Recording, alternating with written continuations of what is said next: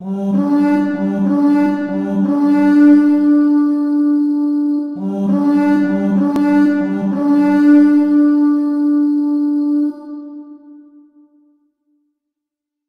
my brothers and sisters, welcome back to the Order. I'm Celtic Templar, and for this review video we are actually going to be talking about the Bascinet that I'm wearing. As you can see, I'm mostly decked out in my upper plate armor for this, and no, I am not getting into the full plate armor for just to put on this stinking helmet. Now this is actually the open visored Bascinet.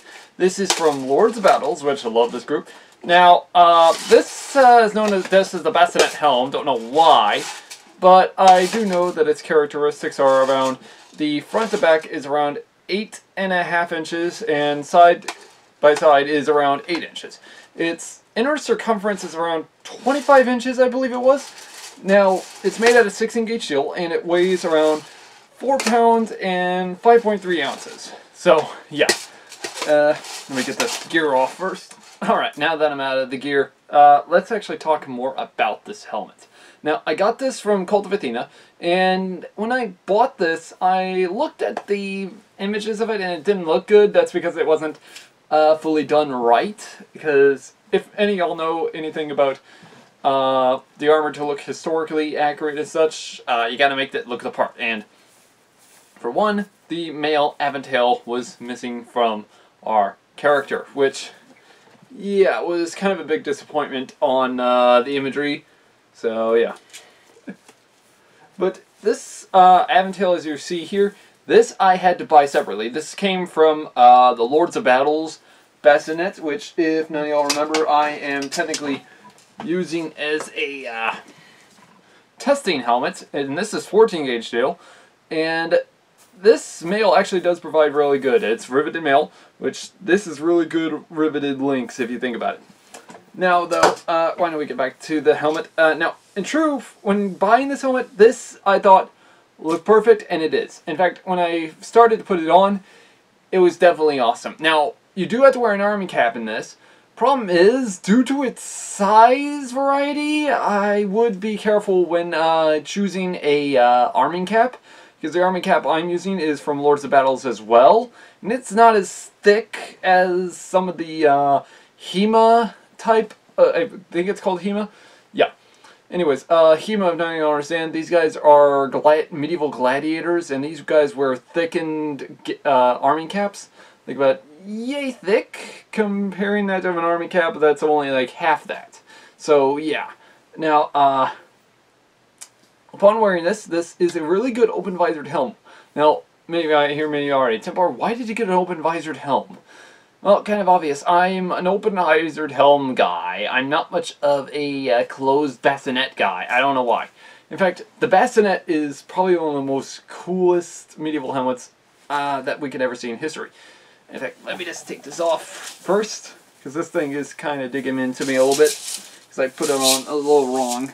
Okay, now, upon more description about this type of helmet, as I said, I had to get the mail in truth separately, and as well also with the arming cap separately, which this is the arming cap. Now, I hear many of you are Templar, that doesn't look like a good arming cap. Well, actually, this thing has already so much padding in here, it's probably not even going to be pretty much needed, except for historical accuracy. Now, if y'all want to add some arming doublet somewhere underneath this, you can be my guest, because in truth, you could probably much just do this the way any type of way you want. Now though, as I said in one of my other videos, I accidentally gave it away, the description on what one of the next videos would be, and well, I have, and that would be this. In fact, if y'all don't know anything about the open visored Bascinet, these type of bassinets were mainly used in the early times of the very late medieval period. Now, if now y'all understand the difference between the late and very early late medieval period and the very late high medieval period, just take a look at the 1200s and the 1300s and take a look in between. Because in truth, that's actually where the two come and meet. Now, in truth, if we take a look at the Battle of Bannockburn, something like this would have been seen, as well at the Battle of, even I'm going to say, Visby, In fact, and as well, there was even be also the Battle of Agincourt, none of which would have seen his helmet. In fact, when the bassinets started to come around, actually, they were mostly first open helmet design. In other words, mainly meant for archers. And in fact, archers love these because this way, when they pulled back their arrow, guess what? Their bowstring wouldn't actually get caught on their helmets. Especially that being of, say, a kettle helm. Which, if none of you understand, kettle helms, these, due to their wide brim design, were first somewhat used by the said archers, but they then got rid of them, and as well, sometimes they rather gone for a secret helm. If none of you know what a secret helm is, secret helms are mainly used underneath male coifs. So, yeah. Now, however, that's actually what evolved into this. And as well, these helmets are known to deflect certain weapons. And due to the fact, also, if you climb up a ladder, guess what? You're technically going to see this coming up, and it's just going to deflect, well, anything. Problem is, the open, this not so much. But that's where later on visored bassinets come around. Now, I was wanting to get the combat model like this. Problem is, they ran out, which I'm kind of disappointed because this model I love. I don't know why. This is the only bassinet I love other than the dog face. Yes, the dog face bassinet is my favorite design because that is this beautiful. However, there are many terms for it, but I just love that pointed design with that bassinet look and the male Aventail. You gotta admit, that is beautiful right there. In fact, now I have been a sucker for the bassinet since I was a kid, because every time I think of a medieval knight, I always thought of the bassinet rather than any other helmet. I don't know why, because when it came to the late medieval period, such as the plate armor knights, during the 14th century, for example, and of which 14th century armor, if none of you understand, the full plate design, during that timeline, we would have mostly seen Bascinet Helms rather than sallets or even barboots, which barboots were mostly an Italian style of helmet. However, that's a major difference. Now, as you all know and all understand, I'm mostly, when it comes to 13th century style plate armor, I'm mostly into Western style, such as that would have been seen in England or in France. However, but I'm mostly into the high medieval period design plate, as none of y'all remember. But still, these helmets were perfect in design, and the thing is, this is a really good design. Now, I had to use some spare leather in order to put the cords through. I'm still working on it, but yeah. Now, if we actually remember from the Outlaw King, which is a good discrepancy of a plate armored design I love, bassinet and great other coat of plates would work perfect with this, which is why I added this. Now, I was wanting to add some padding for this, but the problem is I'm going to have to get something to sew it on to make it work a little bit better. But still, man, this is actually surprisingly heavy, because, as I said, this layer weighs around 4 pounds and 5.3 ounces, that's a lot, actually.